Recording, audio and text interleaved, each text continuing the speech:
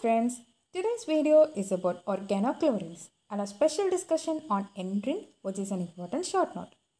Organochlorines are widely used as pesticides. They are nothing but chlorinated hydrocarbons. They are divided into four categories. First one, DDT and its analogues.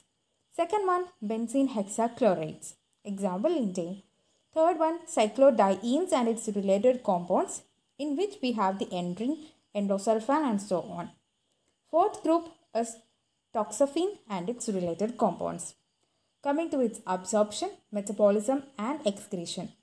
All of these pesticides are absorbed through skin, orally and via inhalation.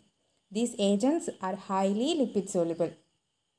Okay, then the DDT is least well absorbed.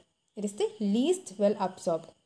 Then they are partially metabolized in liver and directly excreted in the urine, feces and milk. Endrin is rapidly metabolized and eliminated and does not persist in the body tissues. Action. These organochlorines interfere with nerve impulse transmission. The CNS is first stimulated and then depressed. Fatal dose. It is the lethal dose, which means at this particular dosage of this particular drug, the person will go for death. It varies for various compounds. For example, DDT, it is 30 grams and lintane, it's 15 gram. Coming to Endrin. So, Endrin, that is one of the organochlorines, right? That belongs to the cyclodiene group. So, it is polycyclic and polychlorinated hydrocarbon that belongs to cyclodiene insecticides. It is soluble in aromatic hydrocarbons and ketones, sparingly soluble in alcohols, but it is not at all soluble in water and its taste is bitter. It is also called plant penicillin. This is very important point, very frequently asked MCQ. The Endrin is also called plant penicillin because of its broad spectrum of activity against various insect pests. The trade names. So, the Endrin are sold in the market under various trade names like Endrin V16, Endotox EC20, Endox DB50 and so on. So, all these products contains about 20 to 50% of Endrin mixed with petroleum hydrocarbons such as aromax that smells like kerosene. This is again an important point because in the postmortem appearance, when the mouth and the stomach contents smell like kerosene, it is an indicative of this agricultural poisoning frequently. Okay, the symptoms. It begins within 1 to 6 hours. As you can see here, there are a lot of symptoms, but how to memorize it? It's easy. Just imagine a body. Start from the top. You have, as you can see here, just the face, we have increased salivation, nausea, vomiting, abdominal pain. Just from a single figure you can easily remember. Okay. Next, in the face we have eyes now. So we have mydriasis. There is dilatation of the pupil. There will be headache. There will be froth coming from the mouth and nose. Okay. And next, coming to the throat. Think about throat. There will be hoarseness of voice. Coughing will be there. Then all about brain. That is the CNS. We have giddiness, restlessness, hyperirritability, incoordination, ataxia, mental confusion. There will be tremors.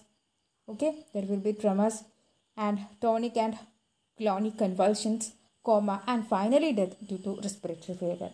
So I think it's easy. Just try to recollect that.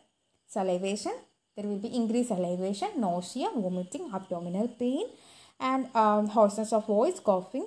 Then we have headache, dilated pupils, froth at the mouth and nose. Then giddiness, restlessness, hyperirritability, incoordination, ataxia, mental confusion, tremors, convulsions, coma, and finally death due to respiratory failure. Clear? So, coming about chronic poisoning.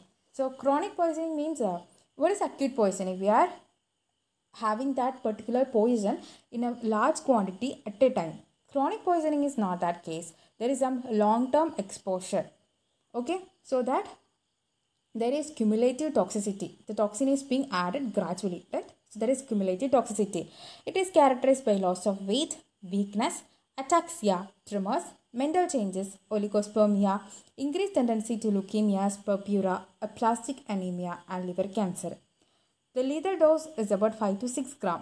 And here you remember, if we are having this poison by ingestion, there it is 3 times as toxic as Endrin and dieldrin and 10 times as toxic as DDT. And the fatal period is 1 to several hours depending upon the dosage. Now the postmortem appearance, as we have already said, the mouth and stomach contains smell of kerosene, then signs of asphyxia present. The Endrin resists putrefaction.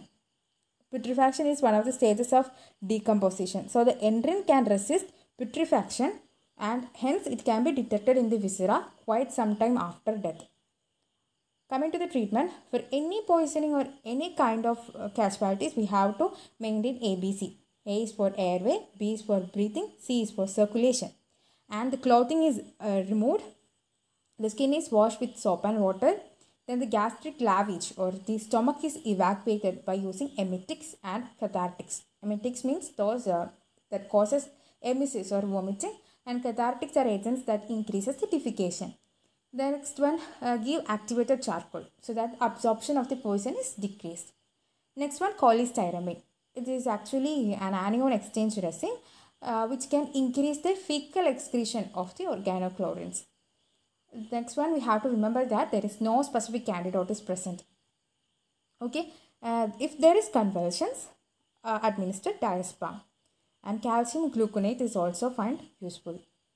So circumstances of poisoning, it can be occupational like farmers, okay, so it can be occupational or accidental exposure, and the suicide is very common. The homicide is rare. However, sometimes it is mixed with food or sweets or alcohols to conceal the smell. So that's about Endrin, and thanks for watching. If you find my video useful, kindly like, share and give your suggestions in the comment box. Please don't forget to subscribe. Thanks for watching.